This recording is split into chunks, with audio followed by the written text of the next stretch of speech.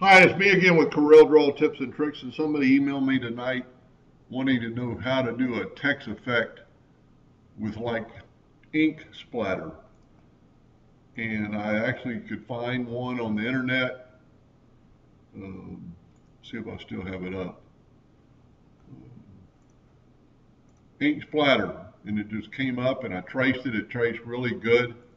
So we're going to go and we're going to do two different kinds, two different effects. We're going to do this one, which is just a power clip, and then this one we're going to do totally opposite, which is pretty neat effect. That would engrave pretty cool and be more of a grunge effect maybe. So I've just got the word text written out. Let's zoom in here a little bit.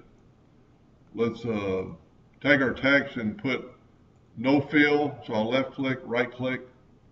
This is all grouped together. I'm going to go up to Object, Power Clip, Place Inside Frame, and then there's your first one, and you can edit that, by moving the text around to get you the way you want it.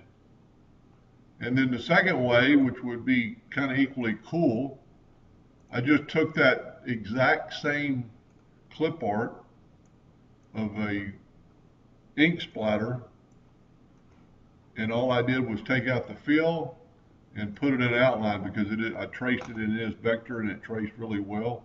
So we're going to left click no fill, right click this.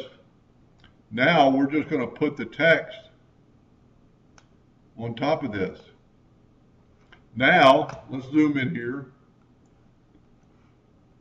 and take our smart fill tool and just fill in. And you can fill in and leave some parts out. Maybe just play around with it to your discretion, what you think looks the best. And then take your ink away and you have this. Of course, you would want to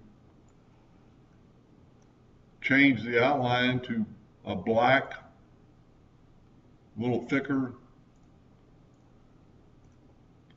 So you could maybe even thicker than that, so you could see that part of the E. And that's too much. But it kind of gives you a grunge effect or an aged effect, might look good. Play around with that, it's pretty cool. So that's two ways to do it.